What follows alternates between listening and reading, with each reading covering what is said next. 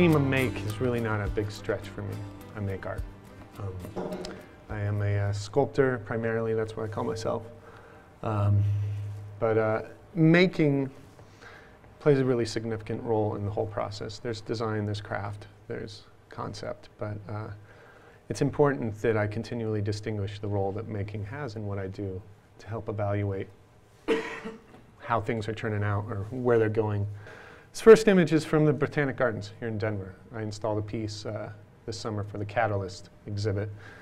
And it's a very simple piece. A lot of people, at first glance, or walking through it, didn't really get it. And there isn't too much more to get other than there's these lines in the landscape that I established. But it's a shadow line.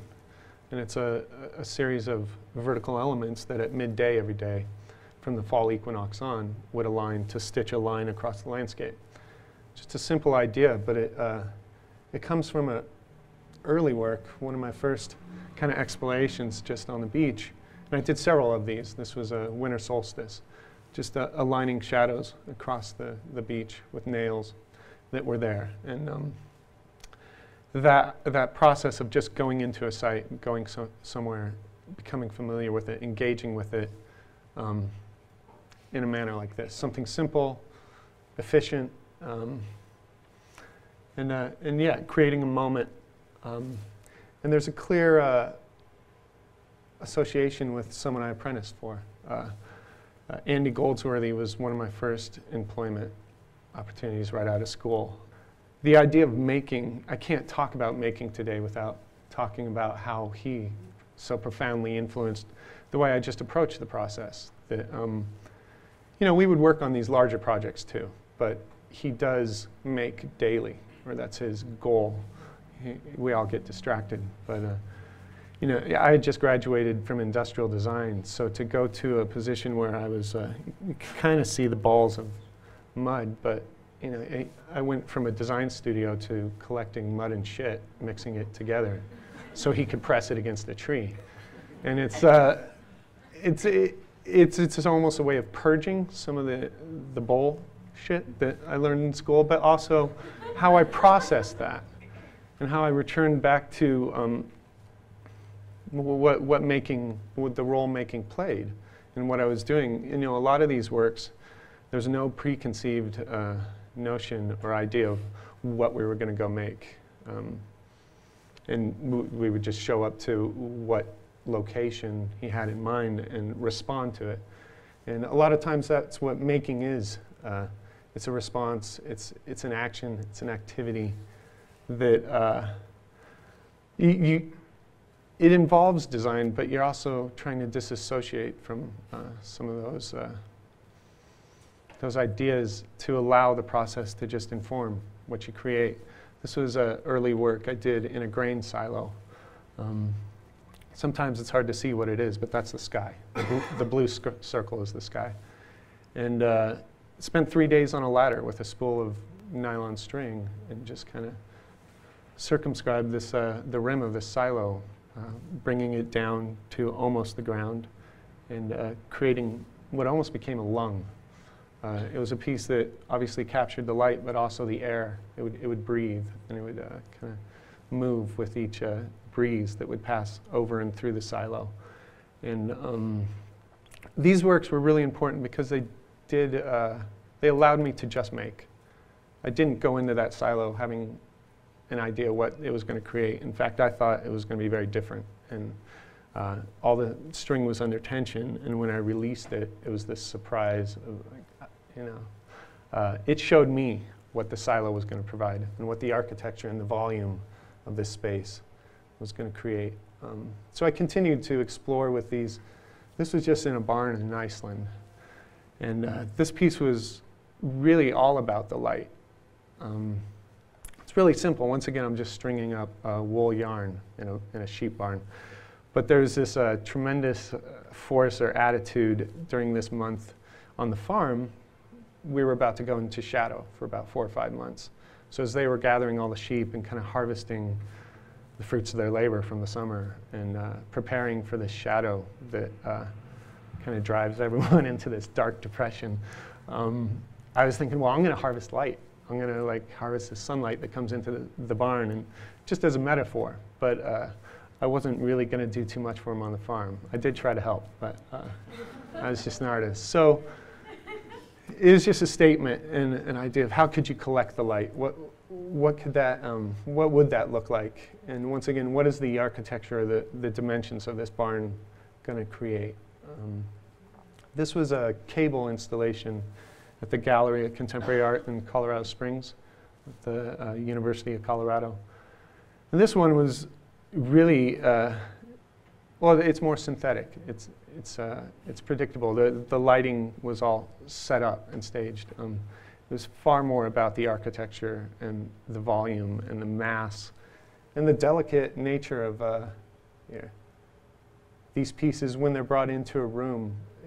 It's very different from the silo piece, but it enforces the space you're in. You know, these galleries are these white cubes, these rooms, kind of void of too much detail, intentionally.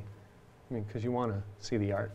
But so you start to approach these pieces almost as another member in the room.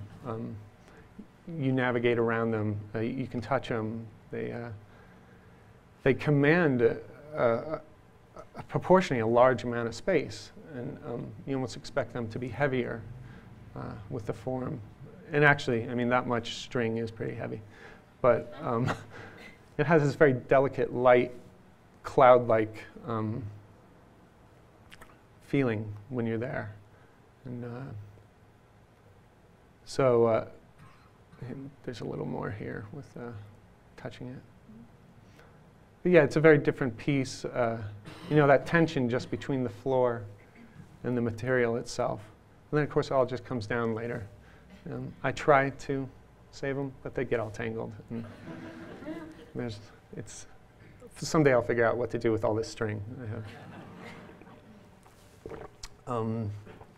And these are incredibly labor intensive. As far as the role of making with these, really they are, I've tried to do the math with them, and they are just, it's all about just making it in the place. I'm sure there is some calculus I could follow to figure out. Now this was a piece, it's in City Park. It's on the perimeter of the zoo, and it's derivative of those works, but this is steel. Kind of drawing from the sense of the zoo and steel bars, but then taking it further and creating this delicate feather-like form.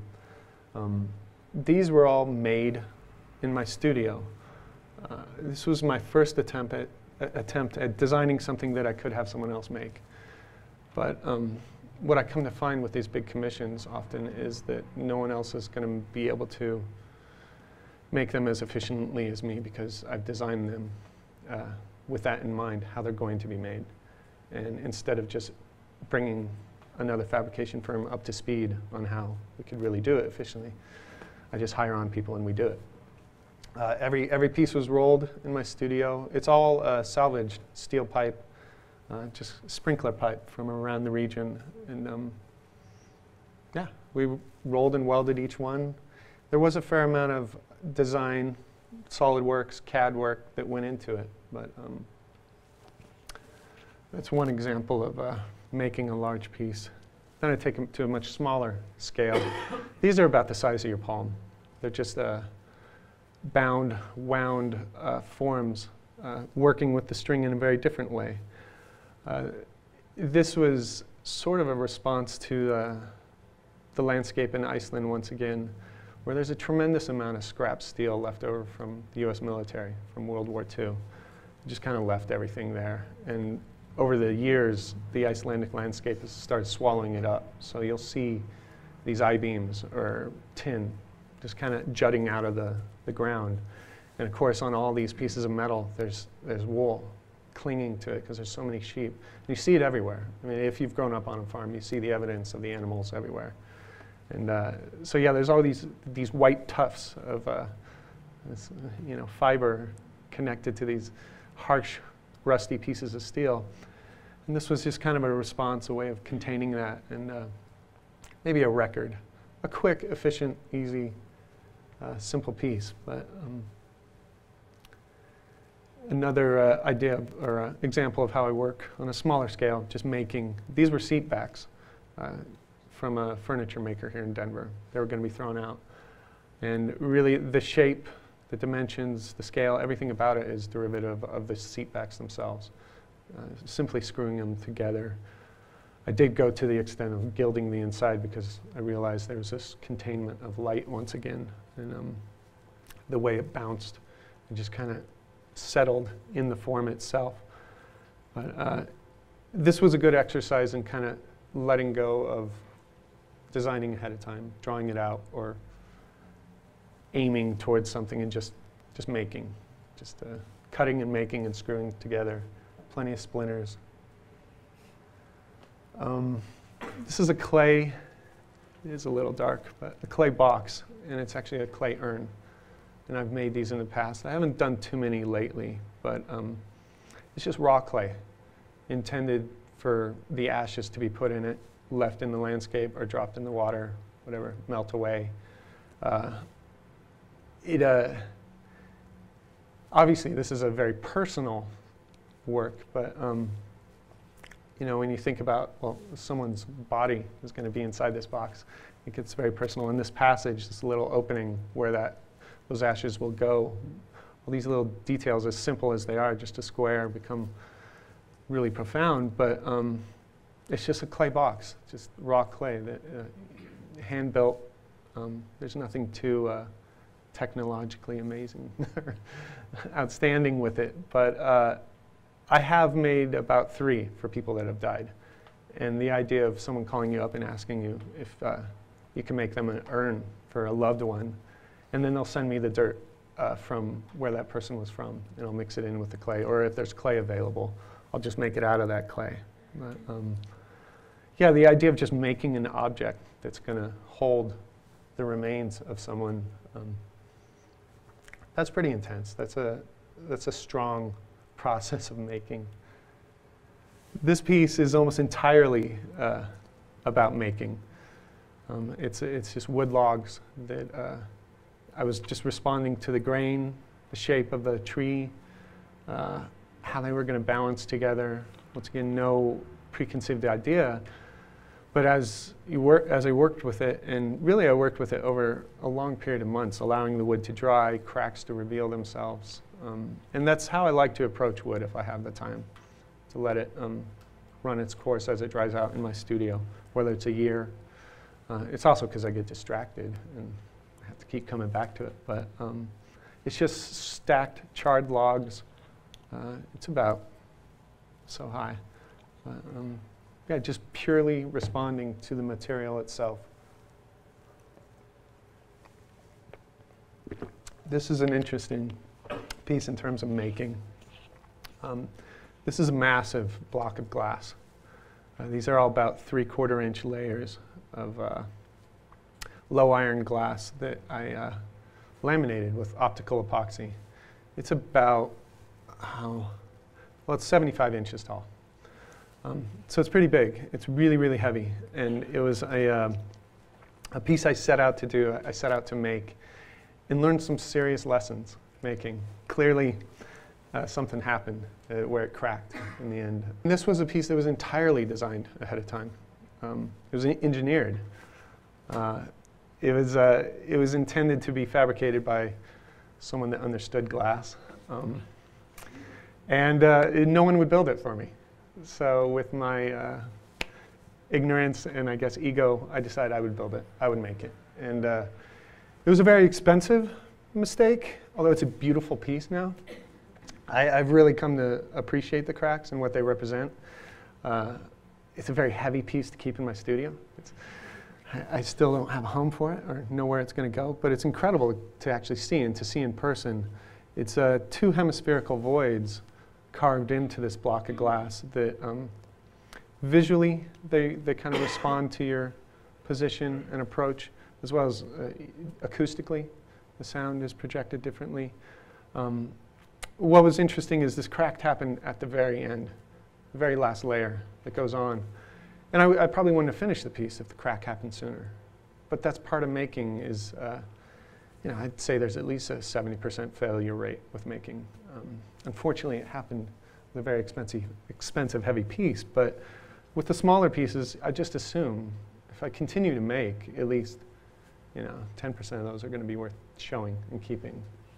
It's just like anything else. Making dinner, a lot of them are not going to be so good. Making songs, I know a few musicians in the room that, you have to make 10 of them to get one good one.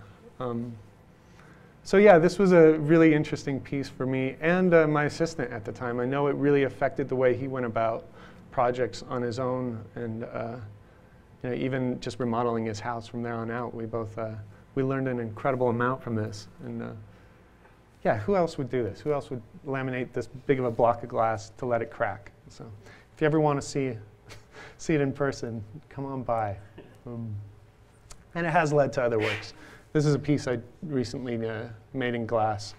It's a lot more delicate, and it has a relationship to the string works too. But the idea of these drawing these lines through layers of glass that collect the light and expose a form through those lines in this void of darkness.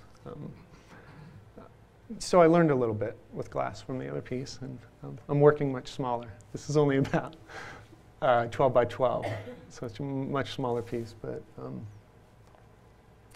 yeah. This brings me to the windmill project, which was also very, very much about light. It's really all about light and the wind. This is a landscape installation I started in Iceland. But this photograph's taken from about half a mile away. This was in the Vale Valley in 2007. And these are all light-generating windmills. A still image doesn't necessarily do it justice. I have a video coming up. But each one of these little units generates a quality of light depending on the speed and the force of wind. And they fade in and out. So in a way, they're almost digitizing the wind. And from a distance, you'll see these waves and swells of light. And the making in this process started in Iceland, collecting refrigerator fan blades and the generators off bicycles that we don't use them as much in America, but in Europe, everyone uses these to power the lights on their bicycles. And then sticks from the lumberyard and little bulbs, and just making these in my bedroom, planting them in the landscape. I'd literally hike out there with them on my back and just find a location to see how the wind's behaving against that hillside or in that valley, to see what it's like to introduce this man-made system into the landscape, into the natural elements, really just for the sake of seeing the wind. At this time, it was 2000, so the idea of clean energy was kind of in the periphery for me. Really, that wasn't the point of this piece. It was all about seeing the wind and seeing how this element, what that fingerprint of technology or my handmade object, how that shows up in the landscape at night. It did eventually get to a point where there was a lot of design involved.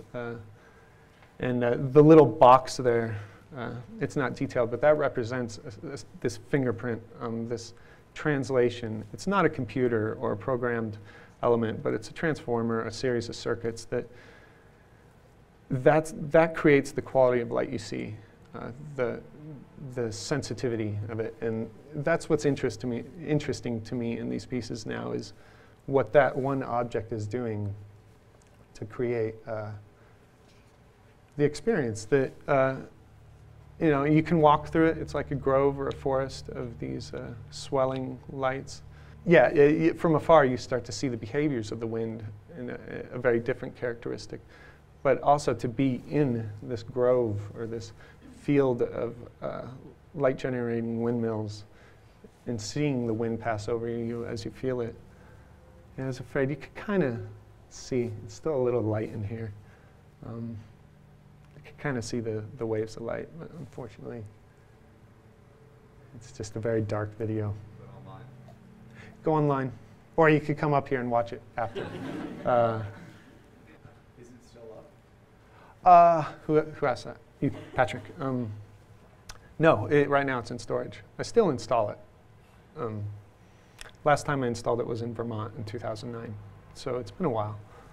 But it's about finding the right location where people are excited about it. It is a lot of work. It's like the string installations, it's just a week or two of installing these, planting these elements into the landscape. Yeah, it's kind of intensive that way. This is a piece here in Denver, also about light, but in this case it's reflecting the light, the sky behind you. This is on the train trestle at the end of Delgany there by the Museum of Contemporary Art. It's just a series of stainless steel rods that glows depending on the position of the light in the sky and where you're at. It also disappears, so some of you may have walked right under it and not noticed. In the morning it has a very different appearance. But yeah, what it's doing is just reflecting that chromatic shift that's behind you. And in the case of making this, it's very simple construction. It's just stainless steel rods welded in place. But it was a piece that, once again, like the string installations, after making it, it showed me what it was actually going to do and going to be. I tried to anticipate and hope it would work well and reflect, but just the nuances and the subtleties that I see throughout the day and different times of the year. It's great to live near where some of your projects go in. This is something I can walk under on my own very easily and enjoy.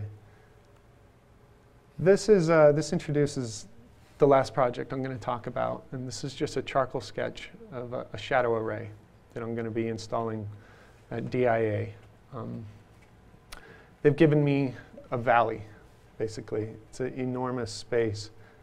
Let's see. That will accommodate the train coming in. This will be the view from basically the new hotel, looking south.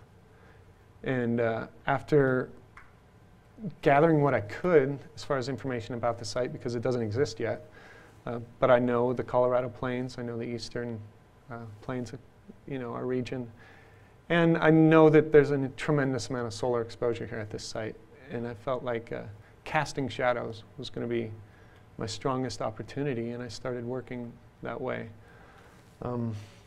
What I've created is an array of logs. These are going to be spruce logs, beetle-infested or beetle kill logs from our mountains here that will all be calibrated, positioned, cut, and assembled to cast these shadow arrays. And once you look past the logs, you start to see these bands of shadow that are really about, it's almost a moire effect or superimposed effect where the logs themselves are interrupting the shadows. So you start to see these radiating bands that respond to your position or where you're at. This is the site, well, it's actually a few months ago, but this is what it looks like right now. And if you've traveled, you've probably driven by it. It's a very different project in terms of making because it's entirely design right now. The site doesn't exist. I can't respond to much more than what you see here. With the public art commissions, you have to design a certain amount anyway, just for the sake of approvals. And it's like building a building. It's not just going to make it in place and hope that it works. So what's exciting now is to step back from this location to this location where the making will begin. And this is from the Rio Grande Forest near Del Norte, Colorado, where we've located just a huge amount of very tall, dead spruce trees that need to be cut down anyway. So over the next few months, I've aligned with a forester that's going to start bringing these down and delivering them. And that's when we'll start making this. If you take the train, you'll come in and you'll see it that way. You'll see it from the air as well. You'll see it from the hotel or the public plaza. There'll be a public area right about here that everyone will have access to. You won't have to stay in the hotel to see it, because I don't think that's going to be a cheap room. But even coming in on the train, you'll have this corn row effect. It's going to respond to the speed that you're arriving or departing. in the evening it will be illuminated, but I can just imagine the snow, what the snow is going to do for this piece, and different times of the year. So yeah, I'm excited for you guys to, probably in about 2 years, get to experience this piece. It's going to take a while. But I can open it up to questions now and conversation. Yes? No, we're going to let them just dry out and age and silver out or gray out the way that wood does. There's a lot of reasons why I didn't want to treat them or add a preservative, but I think sculpturally it's just going to work out better too. And because they're elevated from the ground, there's no reason for the sculpture to have a preservative. If it was a light pole, it probably should be preserved. So. Yeah. The one I showed was actually, what I had in mind was a modular shape in the event of, was kind of responding to not the Japanese tsunami, but the first tsunami in Indonesia, that just the idea of that many people dying at once and almost building a building out of these urns that would then disintegrate. That's why that one looks the way it does, but each one has kind of been different. Yeah.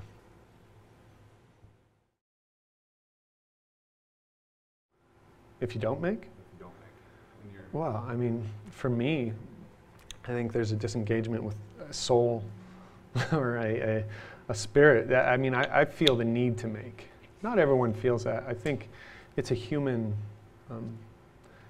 desire, something we all possess. But I've known plenty of people that have had to resign the role of making, at least in their careers, because of whatever. That's where they've ended up. I hope that outside of their job, they're making, whether it's making dinner. But I think it does fulfill a very important part of our lives.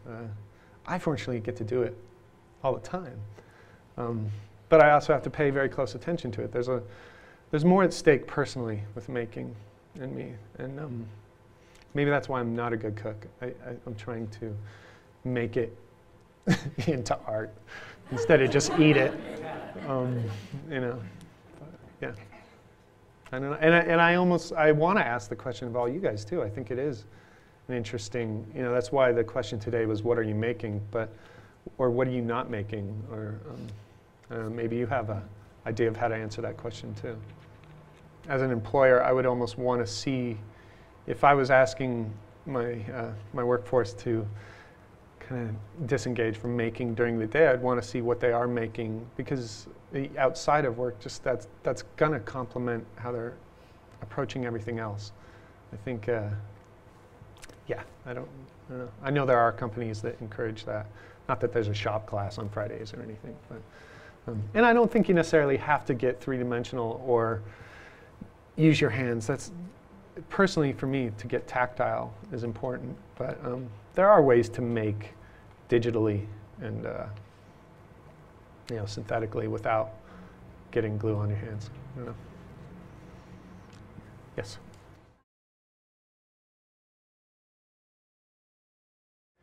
No, that's what's interesting about that project is it started before I started thinking about those things. And each time I install it, there is that conversation. Automatically it's attached to wind energy, which I appreciate and I encourage. I want people talking about that. I'm not necessarily comfortable with the way wind energy has entered the landscape. There's a man I was talking to that grew up in Iowa, and he was kind of lamenting that there's nowhere he can look now and see just horizon, like when he was growing up.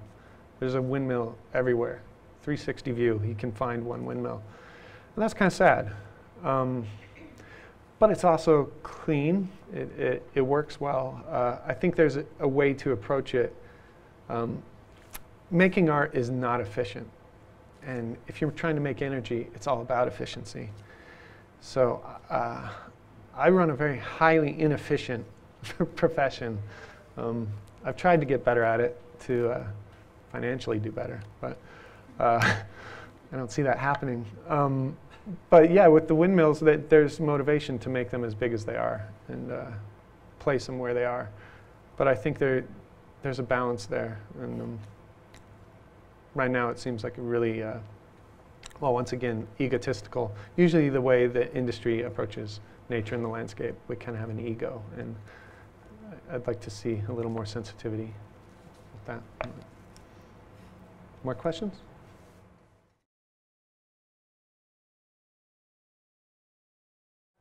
I always try to consider it. I have an aversion to plastics. There's just personal taste. I think they certainly play a role in products and what we do. But I mean, for this piece, I did consider a lot of different materials. I was thrilled when I got the approval to use wood. I think this is actually the first time I've done a public art piece that I can use wood, and it's the biggest piece I've ever done. But yeah, I mean, synthetic materials work. There's a reason why they've been developed. It just, I don't see what I need in plastics and stuff. So, is that time to cut it? Or? I think we should. Okay. Yeah. Get to work. Go back to work. Yeah. Thank you.